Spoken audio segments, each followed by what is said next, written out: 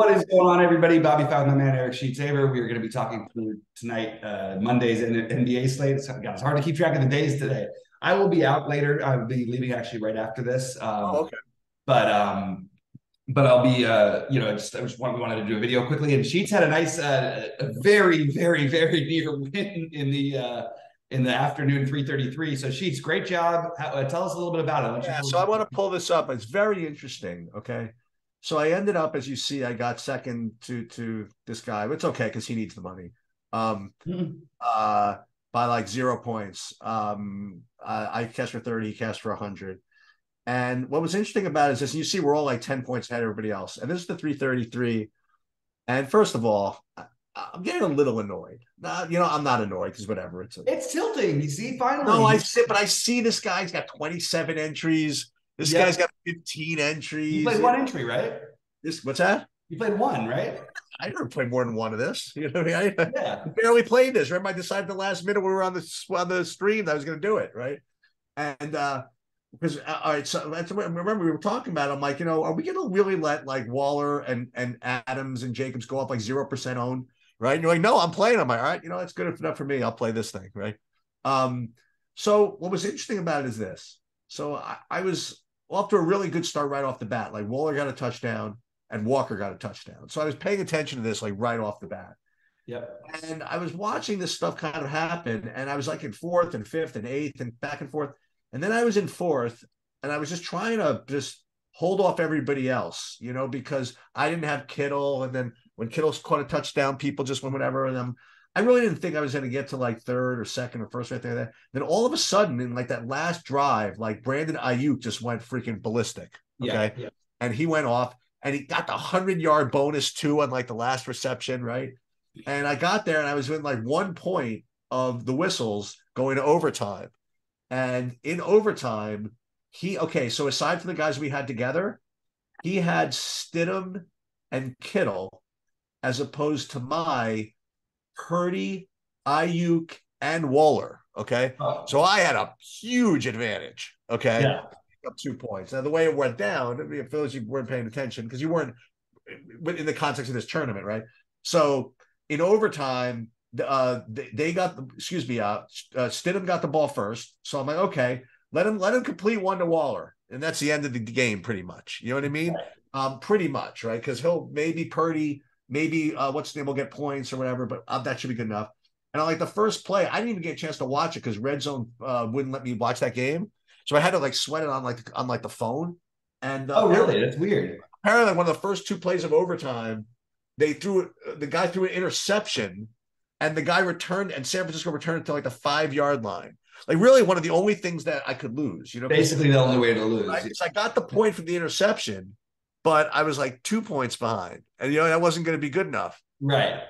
And because it got to the 5-yard line, we had no other than to just take a knee. Now, thank God that Purdy taking the knee didn't drop me from first to second, because that would have really tilted me. Like if the minus 0.2 points or something for losing 2 yards. Okay.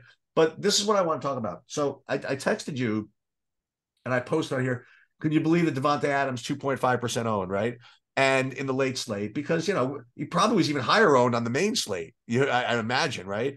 But not to be revisionist, or but listen, there is a reason why he was 2% owned, and the reason why is this. So take a look at my lineup here. Like you look at it, that even with getting second, I had a four bagger, right, with Randall Cobb, right? He had 4 points, and Tutu Atwell had 3 points. Okay, and the thing is that because I played Adams, this was the type of shit I had to play in these lineups with Adams, because I was having McCaffrey anyway. So that's why, because like, for example, even Whistle's the guy who beat me, even he had the Atwell, you know what I mean? And he didn't smash everywhere because he played Adams. Like everybody that had like reasonable lineups, like no one else had Adams, so they didn't have to go and play some of that other crap. So it's not like so easy to say like, oh, why don't you play Adams? He's 2% in a three-pronged slate. But the reason why is because of the way the pricing was.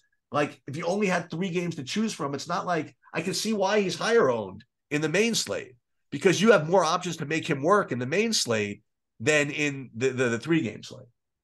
Yeah, I mean, it is kind of crazy if you think about it like that. But but I mean, he was unowned anyway. But like, I mean, it's still just bizarre to me. I think that there was a lot of narrative out there about the Raiders giving up, and I was like, look, these West Coast, I'm very good with the teams, that are on the West Coast. I understand how they play against each other. Everybody in Vegas, formerly Oakland and San Francisco, this is a big deal to them, and they were going to come out fighting. And then there was a lot of people who acted as if they were just going to sort of pack it in. Josh Jacobs got hurt in the first quarter and actually came back and played. I mean, yeah, exactly. They were trying to win that. They were really, you could tell they were bringing it from the very beginning. And that's all you can ask for when you get all these guys at ownerships that are just kind of crazy. Yeah, is it a tough matchup? Sure. Is the Niners a little bit overrated? Sure. Is the Raiders offense really good at home? Yes. Looking back, I actually wish I would have just talked myself into a little bit of Stidham, because I know it's easy to say that, like as a Monday morning quarterback and all that, but that was the only thing that I took away, was like, I really believed in the Raiders, and I played a lot of Waller and Adams, and I just didn't play the Stidham part. Yeah. But anyway, all right. Well, great job, Sheets. That was really, really cool. Even though it sucks to, it's always frustrating when you come that close and don't win, and I feel for you on that one, but still a great job. So with that said, ready to get to the slate? Yeah, I'm ready. All right, let's jump on it. We got my Lakers and Charlotte playing early, and we know what to do with this game, in my opinion, and that is play Westbrook, play some LeBron, by the way. I actually think LeBron, look, we talk about narratives, and LeBron was unbelievable I think it was last show we had about basketball on Friday. I thought even with it was hard to get to him because he was so close in price to the top spend ups. But when you put up 78 or whatever, you can get away with it. But LeBron was great on his birthday, as he always is on his birthday. And, anytime you're playing in Charlotte against a fast-paced team and an important game to win, and Michael Jordan is in the crowd, and that's probably your biggest ghost that you're chasing, there's always a little bit of room for narrative there as well. So I'm on board with Westbrook and LeBron. I don't mind playing them together in this matchup. I prefer Westbrook for what it's worth. And I think Thomas Bryant is going to go nuts tonight. So I really like those two.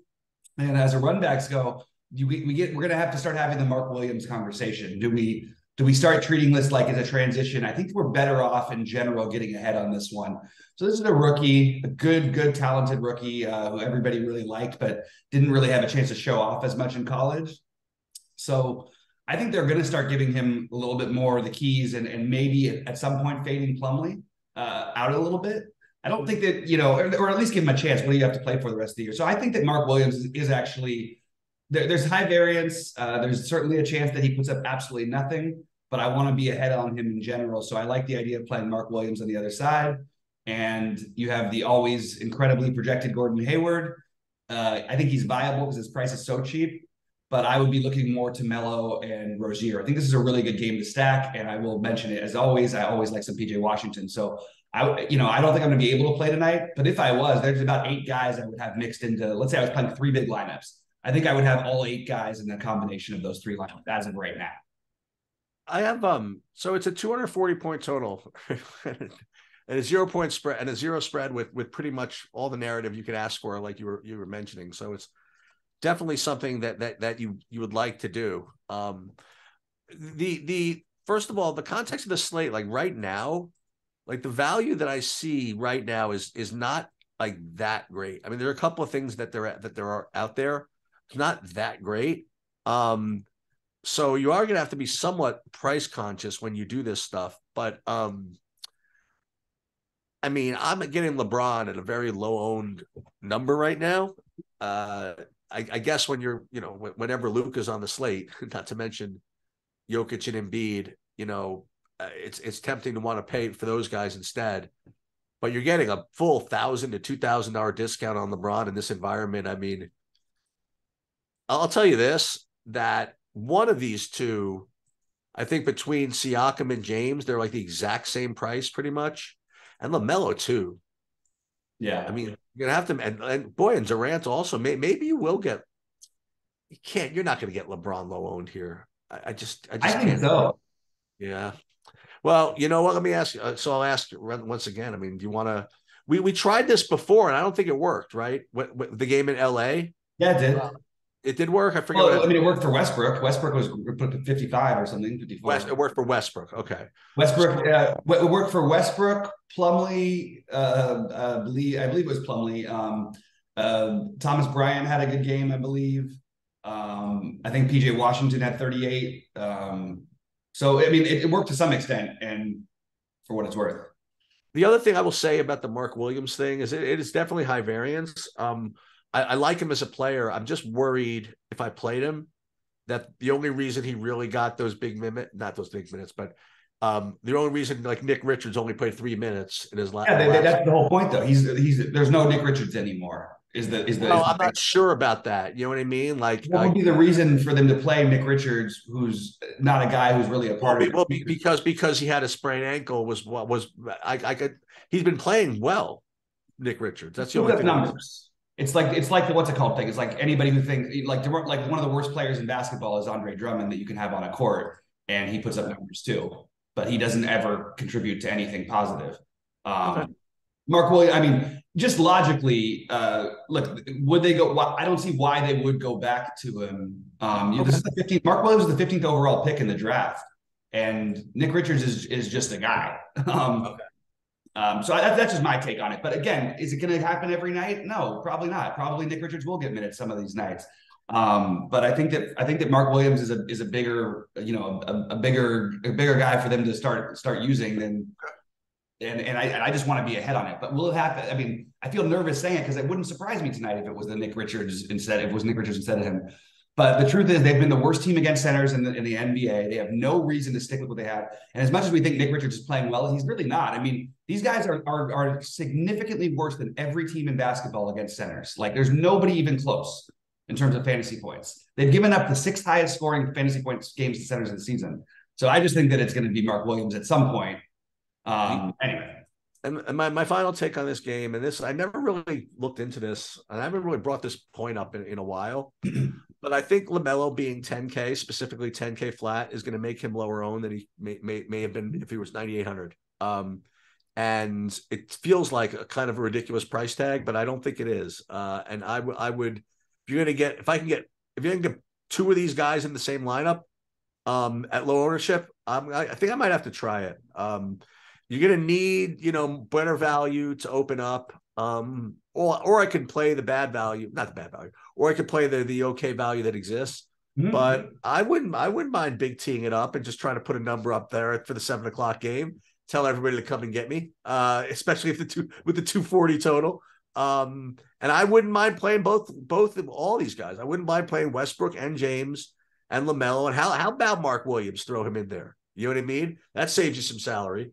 And then hey, let someone try to beat me with any of these other 11 games. Yeah, and by the way, I just want to reemphasize that I like Bryant also, and I think that you can use other value in this game if Walker's out. I think Austin Reeves and Patrick Beverley are actually in play. I think this is a stackable game, so I'm with you. All right, what do you got next? Chicago, Cleveland? Yeah, so it seems as though everybody's on my play now. What's that? Everybody, listen, I was the only one playing Karis LeVert before, and now he's 70% owned in his last game. You didn't see that over the weekend. He was literally. Well, who was out though? Probably the whole country. I'm sure that all the guards. Darius Garland was out. Yeah. There you go. And when that happens, that's. He was literally 70% owned, and I imagine that's happening today because I have him at a 6. He has the top point per dollar play on the slate and already projecting 30% ownership. That's weird because that must mean they're assuming. Oh, they are assuming that what's his name's out. Garland. Yeah, they are assuming Garland's out again. My bad. I actually would be. I don't know. I'm kind of inclined to fade this though. You know what I mean? Like we when we were going over Karis LeVert before, we were like, I kind of want to play him at low ownership. Kind of want to play him at low ownership and get him at low ownership. And if he ends up being like value in the starting lineup, I don't know. Don't we usually like to play him coming off the bench? I mean, I don't know. Listen, I missed it over the weekend. I mean, I'm sure he smashed at 70%. But I'd love to fade it, but I would need other value to open up to make me do it. That's what I'm looking at. Aside from that, it just feels like another Cleveland game with no fantasy points. So I'd probably be off of both sides of the game. Yeah, I think that the only like logical way I can figure to fade LeVert right now is to play Kevin Love. And I think honestly, you probably should be considering playing. He was another one, by the way. He was 70% on the other day too. Yeah, it must have been. I mean, it's a small slate, I'm guessing. Yeah. But I mean, he went nuts too. he played 33 minutes, which who knew he even had that in him? And this is the same matchup. So Kevin Love is the other one you're going to consider, but I think that Mobley was out as well. No, that's the thing. That's why Love was smashed was a big 70% because Mobley was out. Yeah, and Mobley is questionable, by the way, today. So it's not like he's a guaranteed go. So if he's out, Kevin Love is, yes, we'll play him. If he's in, it's a very thin play, but it's one way you can get off of LeVert. But you're right, it is going to be hard to get off of him. It's not impossible. But I mean, it's a good spot, and I think that he's a core member of the guys you're using, no matter what at this moment. The other way, I guess you could consider fading him is if maybe you play Cedi Osman, but I think that we're getting into like some uncomfortable stuff because he's like if you fade him, it's not like you can win without him when he puts up 40 something as of right now. Now, if other value opens up, sure, maybe, but it's going to be a very, very tough fade, and I do think LeVert is a strong play. LeVert and Kevin Love being my favorite plays in this game. I don't mind. With Mobley out, you could play Jared Allen if he's out, and if Mobley's in, you can play Mobley. I just think that mostly it's going to be LeVert or Kevin Love for me, and I'm not particularly interested in this matchup with anything from the Bulls side. That's just what I've got. You don't have anybody from the Bulls, right? Nope. Yep. All right, so we can move on. What game do you have next there? Shane? Yeah, I got this next piece of the puzzle. So I got Toronto against Indiana, and I'm making this puzzle work here a little bit. I like Aaron Nesmith as the better value here at 4,200. Nembhard, like we've spoken about. I mean, when he's in the starting lineup and he's in control of the ball, that's one thing. But when he's just on the court playing 34 minutes with no usage, that's something else. Nesmith, as you pointed out many times, but I've tried to make the case for the NBA, that Nesmith is just got a lot more upside. It's a little better play. So I do like Nesmith tonight at 4,200. As far as spend ups, yeah, I mean, I suppose Siakam at 10-2, right? If you don't want to play LeBron.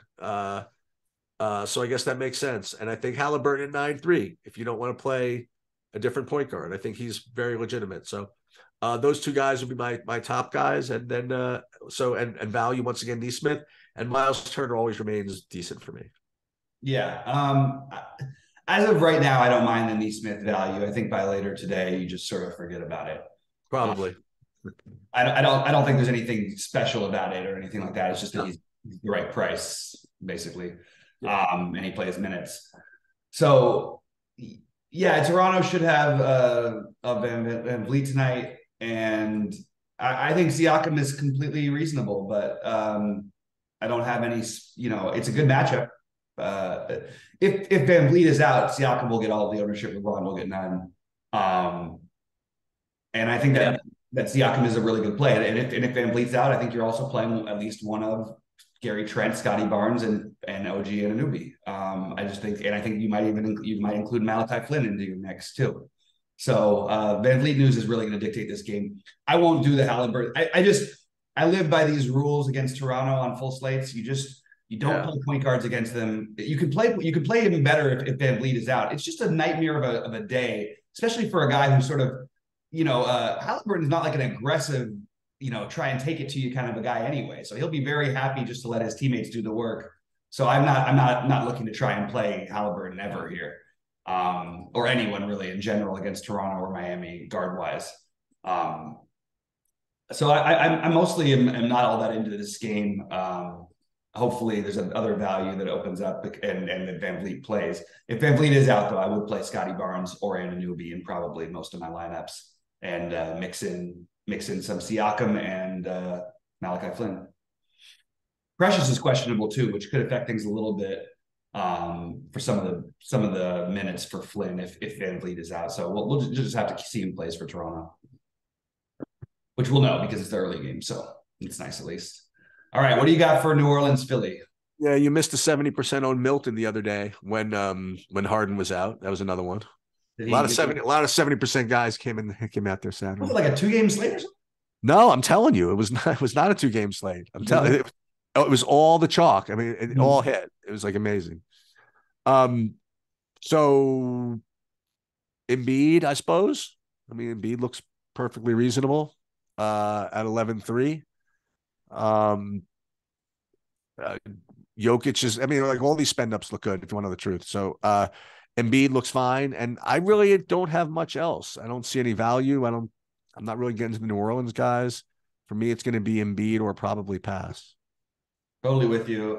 Don't see anything else to do with Maxey back in the mix. It's really hard to get to anything. Embiid is technically questionable. We'll see about that as the time goes.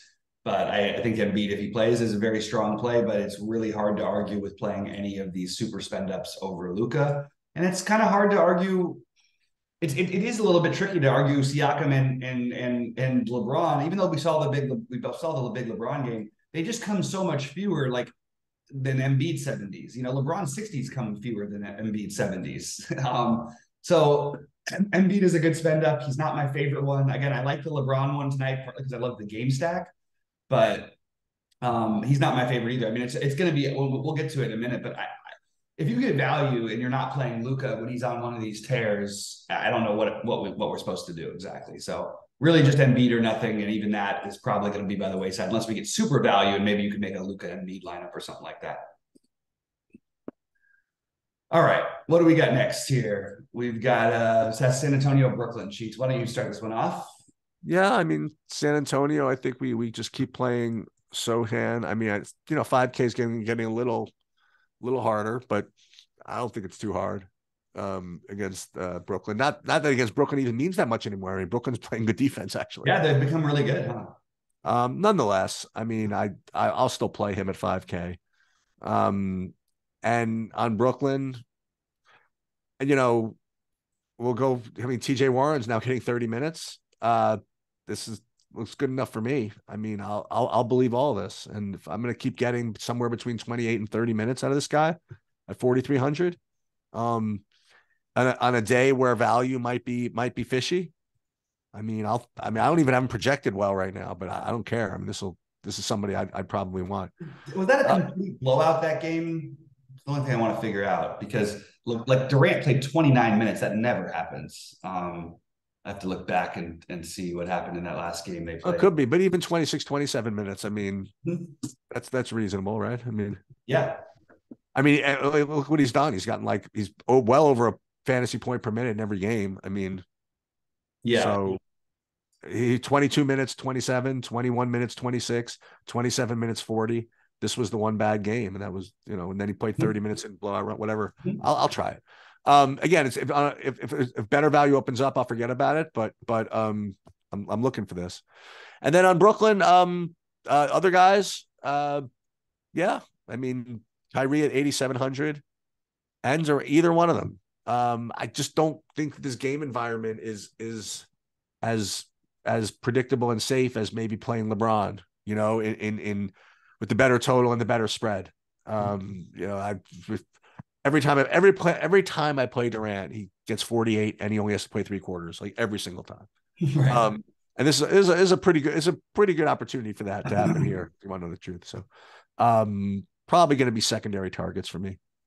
Same here. I do like Warren. I was just sort of poking, what could be the reasoning, but also this game could easily be a blowout too, which he would probably be leading the second unit in that case and only come off the court if it was like a 25-point game and he played his minutes already. So I do like him. All of the Brooklyn guys seem priced fairly. Kyrie, Kevin Durant, Ben Simmons, even Royce O'Neal in the mix. Like all of these guys are priced just fairly, and I probably will leave them all alone. I think that Sohan is fine. I don't think there's any need to go out of your way to make sure to have him, but I think he's a reasonable play. And I think if Vassell is out, he becomes a better play. And if Vassell is out, there is some other, you could consider some other things here and maybe talk yourself into a little bit of a mini stack, but it's not my favorite game. So I'm probably going to pass on it.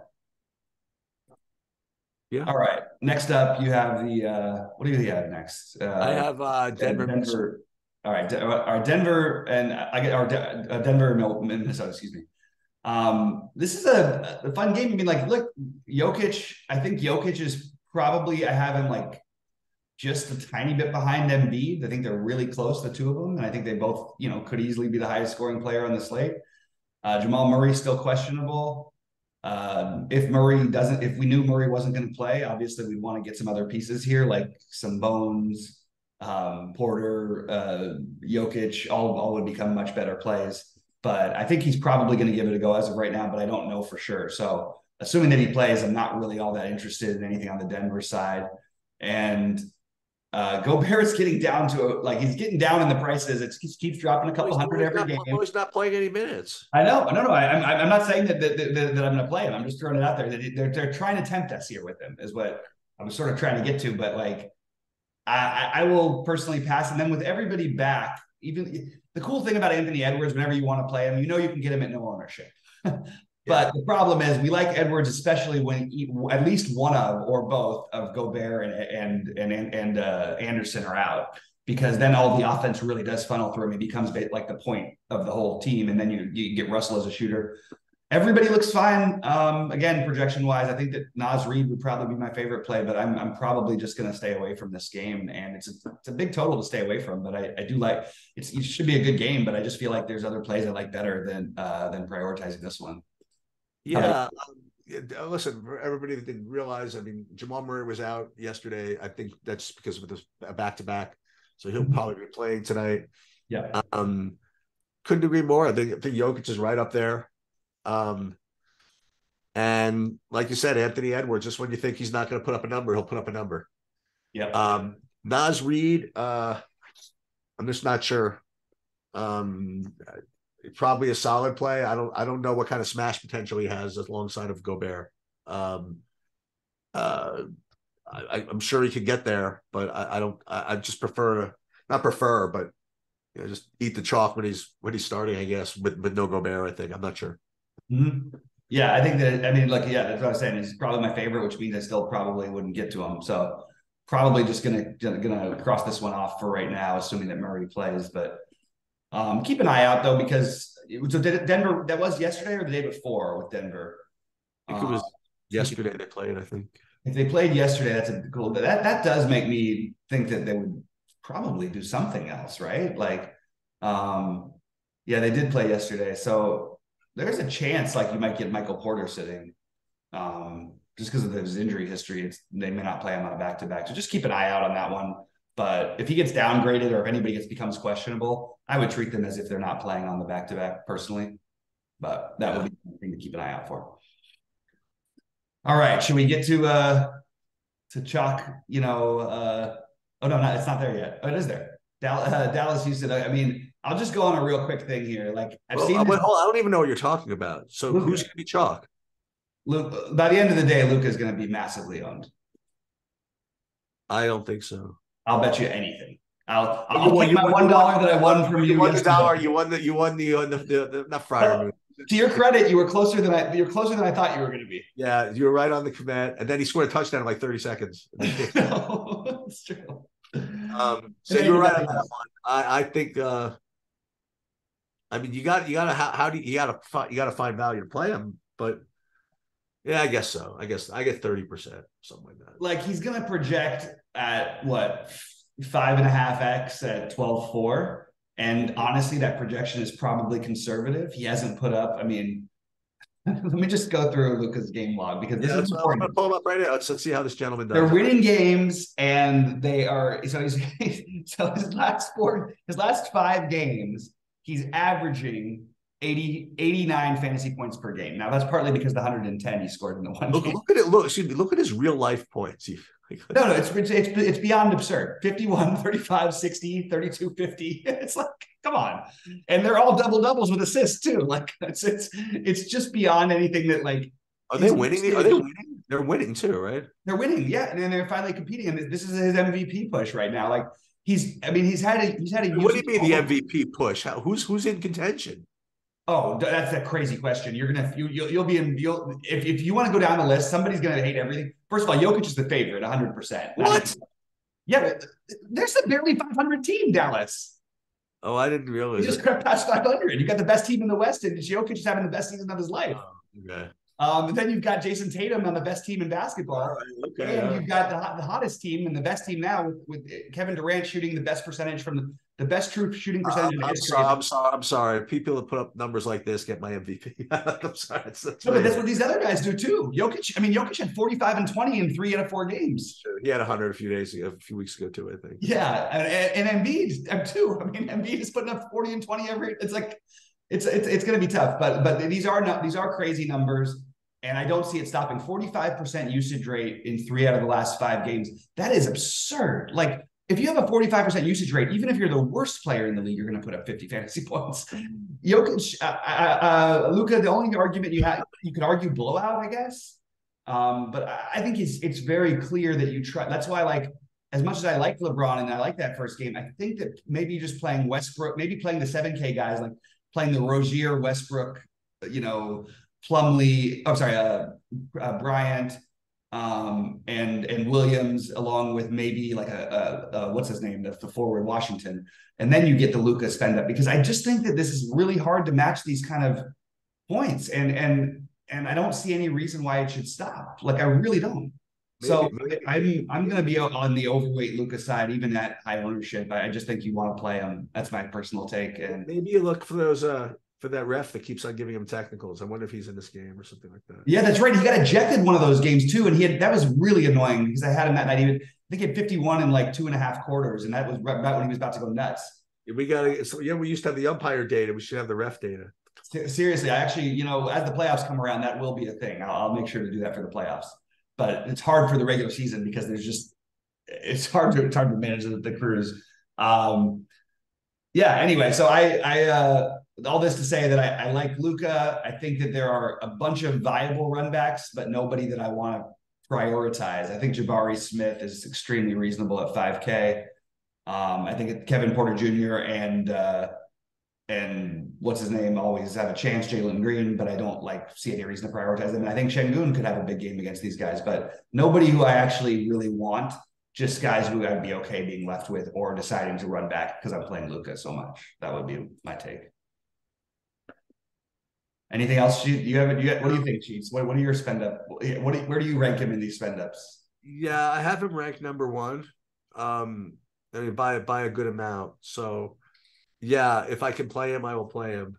But I have to make sure I like lineups in a minute. These guys can score. I mean, they can't score 80 every game, but they could, Yeah. I mean, that's always the question, right? What's better, a 12-4 and a 3-5?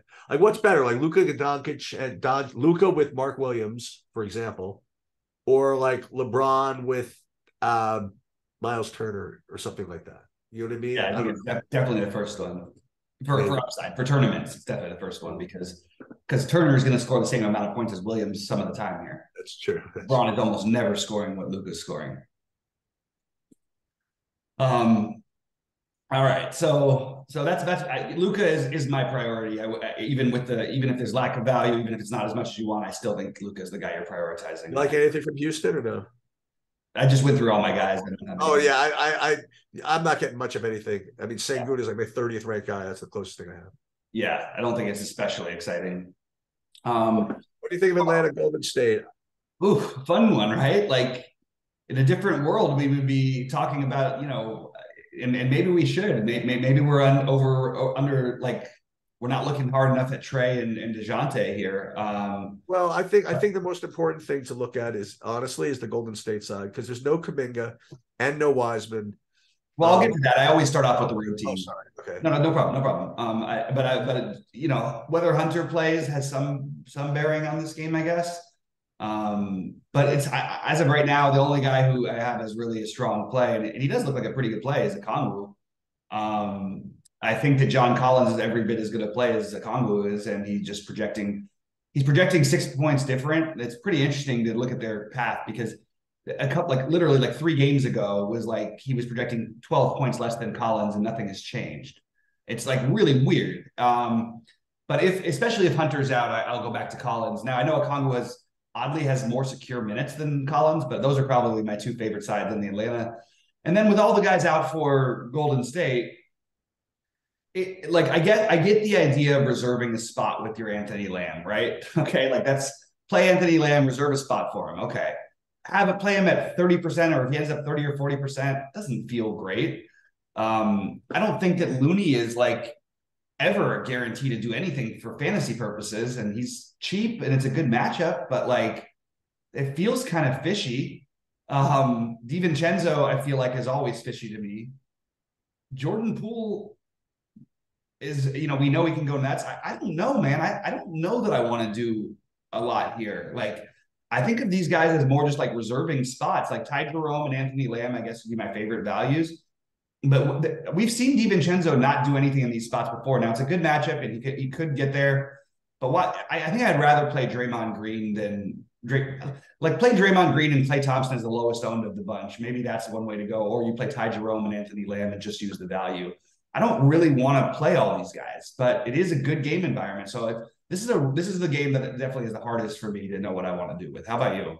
Yeah, I'm not getting much on the Atlanta side. That's the problem. And the Golden State thing, you hit the nail right on the head with the Kevon Looney, because with Kuminga out and Jeff Green out, you know what I mean, all these guys out, he's just going to project well, but he's going to project well as a median. But how much ceiling does he really have? Now we've seen him go on a couple of runs where he's done okay, but if he ends up being really chalky for lack of other value, that is, I wouldn't say it's fishy. I think it's safe.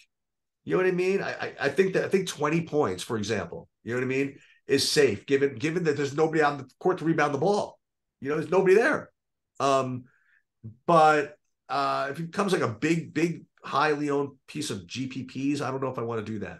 I think Draymond, I'm just thinking also from a rebounding perspective. I think Draymond can pick up more rebounds. So I like that.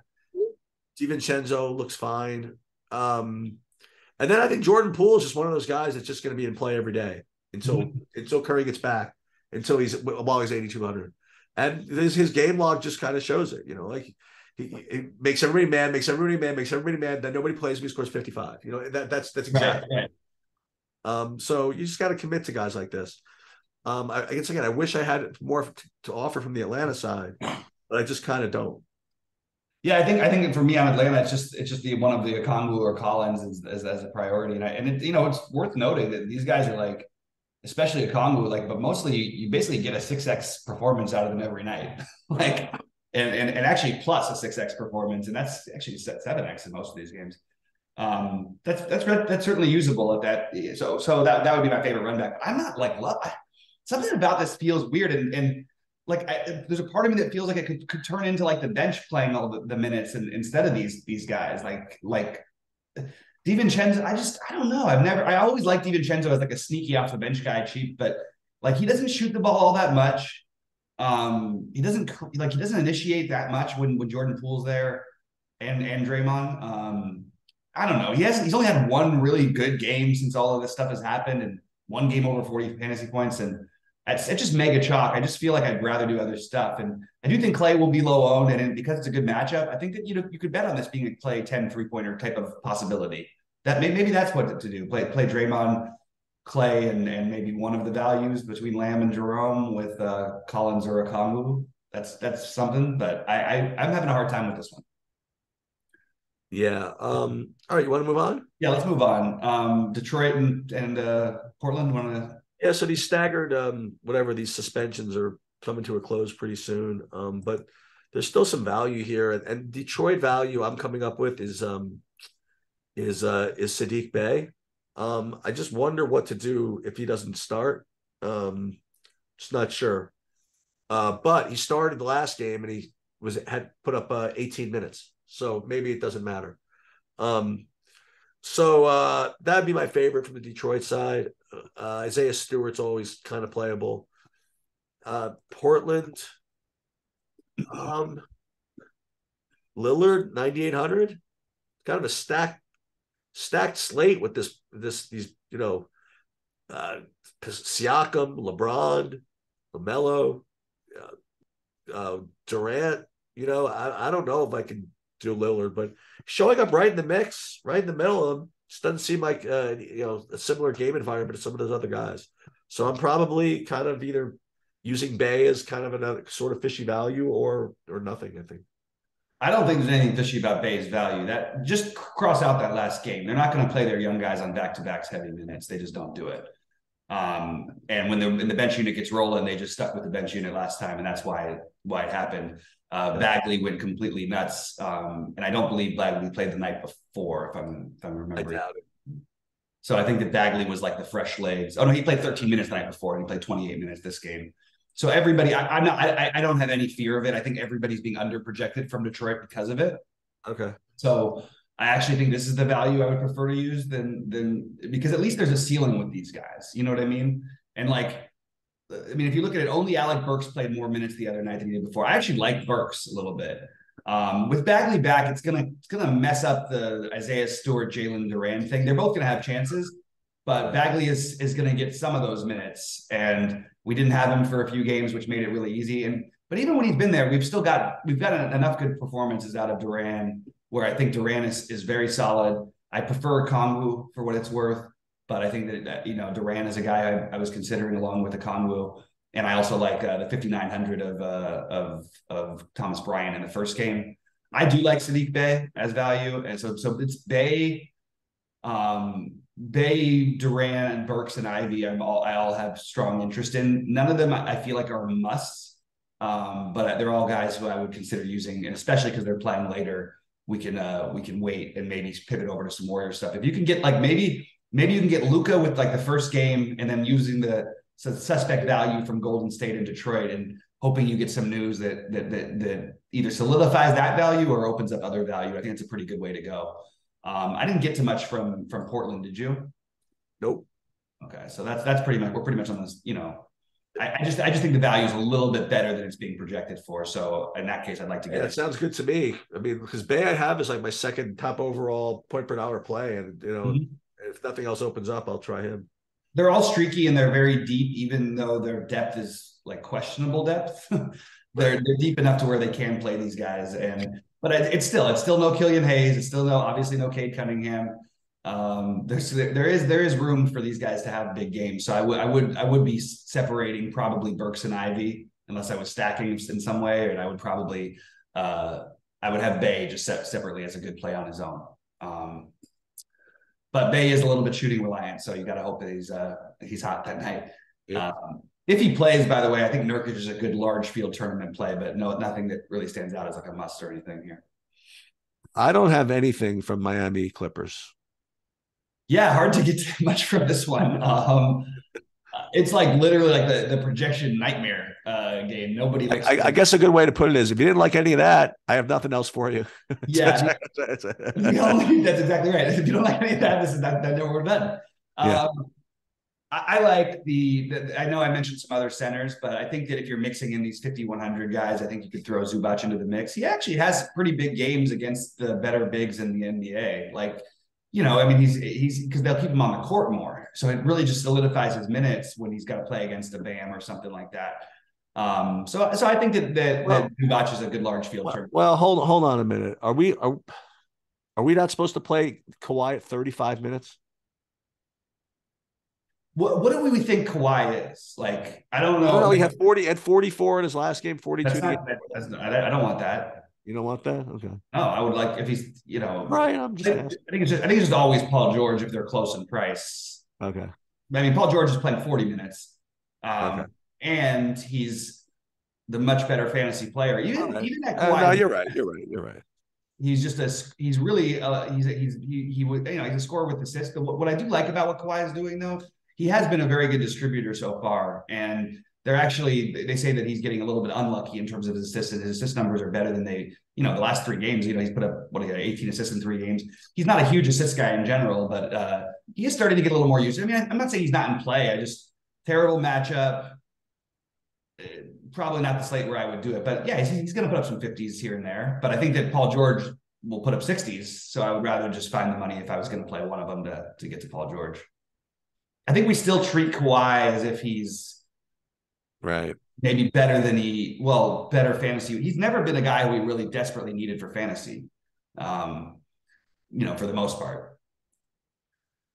Anyway, so the priority was the first. It's literally I like the first game with the Lakers. I like all the pieces in it. I think this Golden State Atlanta is probably going to dictate how you do tonight. I just am really struggling with that one at first look, but I think that trying to get at least, maybe using them as, like I said, temporary value holders. They do only have 10 guys, so these guys will get some run, and Moses Moody is in the mix as well, who will get some run, but it's just not that exciting to me. And there certainly doesn't feel like if that game is really close, like how many minutes can those guys really play? Because the starters are going to play a ton of minutes. Luka's the priority along with the first game for me, and then trying to find the value that we don't know about, be it, Anthony Lamb or Mark Williams, who I think is Mark Williams. I'm going to play anyway. I like the speculation on him. You do have Levert as good value. Okongwu.